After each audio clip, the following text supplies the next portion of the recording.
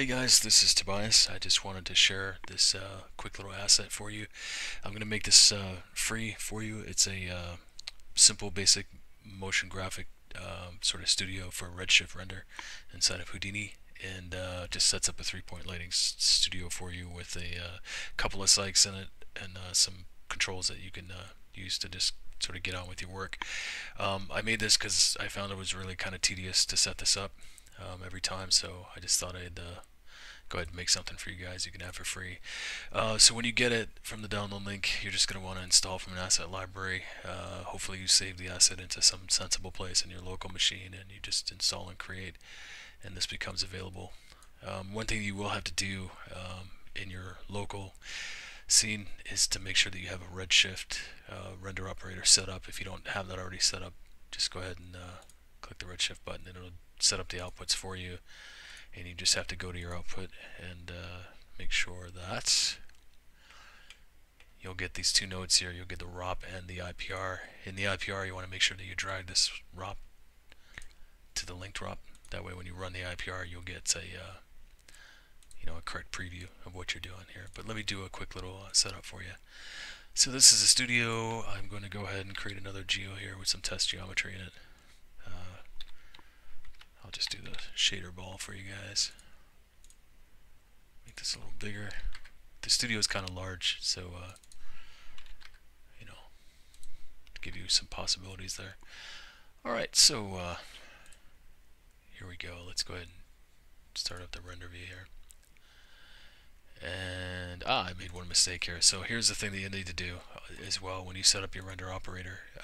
The asset actually comes with a camera already set up because I built in some camera controls for you. So what you want to do is you want to make sure that you come into the render operator here for Redshift and just change this camera to the you won't be able to see it here, but you'll have to go into the asset and set it as the render cam. There's a render cam inside the asset.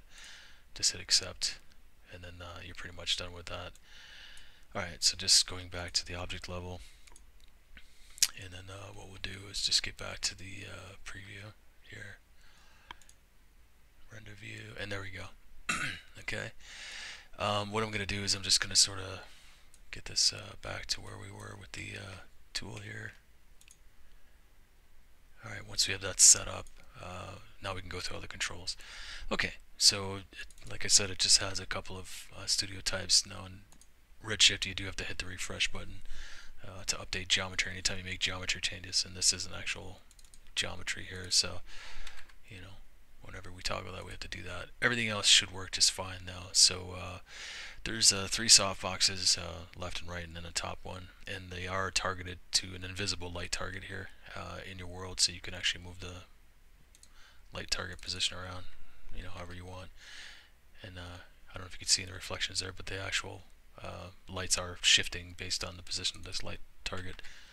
Alright, and you can control the colors of the lights, of course. And this isn't always on top type deal with the render preview, but let's just say we wanted to go with a typical orange and magenta, or orange and cyan type deal with the top light being white. There you go, you got something like that. We can control the intensity here of the lights, of course. Alright, and here we can control the render cam focal length. This is what we set up earlier. And again, you have to hit the refresh button on the IPR to see those changes. One of the other things I added, just for a quick little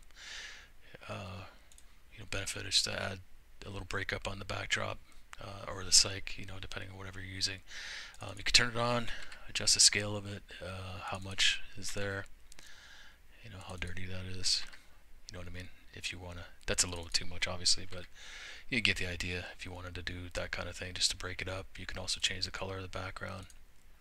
It's up to you how you want to do it. Alright, and last thing I did here was just add some reflectiveness as well to that backdrop. And there you go. That sort of gives you an idea. So yeah, just a simple setup, but it will save you a ton of time when you're trying to just do some really basic motion graphics visualizations if you have to do a quick little demo for somebody.